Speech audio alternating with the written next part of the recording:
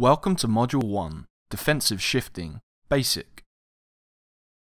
This module will teach you how to shift as a defensive unit when the ball is in a wide area using the pressure, cover, balance model.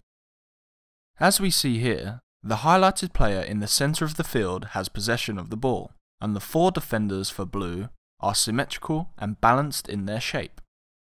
As the ball is played out wide, let's watch how they shift. The player closest to the ball should be the one to step to the ball first and apply pressure.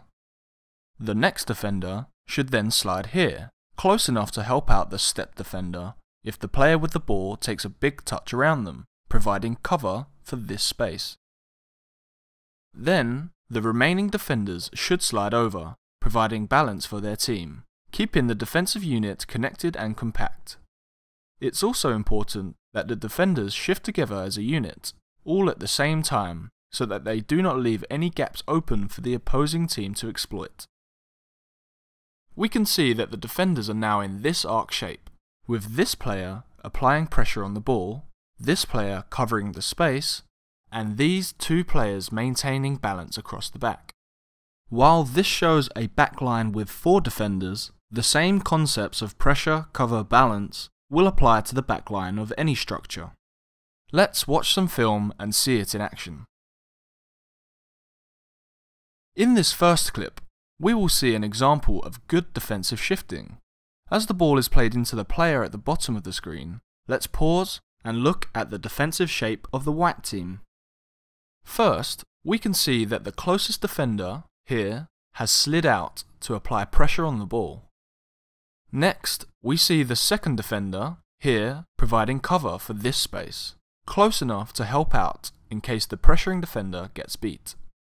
Finally, we see the other two defenders providing balance, keeping their team compact and connected.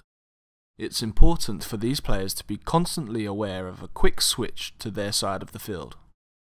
As we can see, the back line for the white team has successfully created the arc shape that we mentioned earlier in the video. Now let's see an example of bad defensive shifting. This time, we see a long switch to the wide player on the blue team.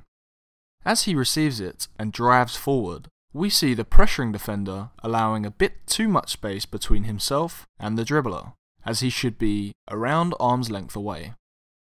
Second, we see that no one is providing cover, with the second defender here not even looking in that direction, leaving a large gap between the pressuring defender and the goal. Let's resume play. As the ball moves around, the blue player maintains possession and the white team is now in this shape. When providing cover, you should have enough space between you and the pressuring defender so that the player with the ball cannot beat both of you at the same time. Here, we see this covering defender caught too close to the player who is pressuring, which, as we can see, allows them both to be beat with one quick touch. Now that you've seen some examples of both good and bad defensive shifting, move on to the lesson to work through some scenarios for yourself.